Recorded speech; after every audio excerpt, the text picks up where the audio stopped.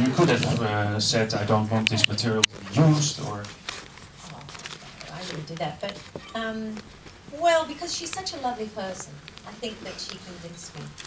And she was so determined, and there's something really special about Nienke. So, yes, that's why. Did everything that's in the movie... was there actually a lot of stuff that happened between the two of you that didn't end up in the movie? I'll ask that question to Nienke.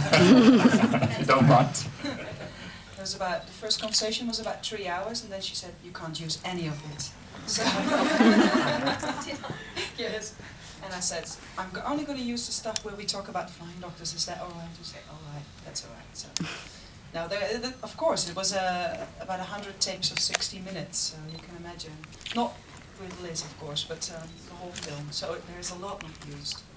I've interviewed a couple of people in this audience for a scene that, sadly enough, didn't make it. But I went to the now new Flying Doctor fans, or the old fans. And, I even had material.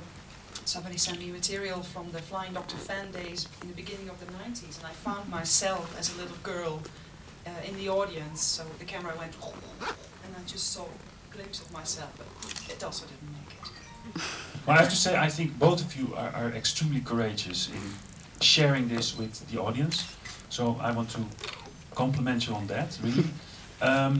How difficult was it for you to get this production financed? You say somewhere in the movie that it's very low budget, but eventually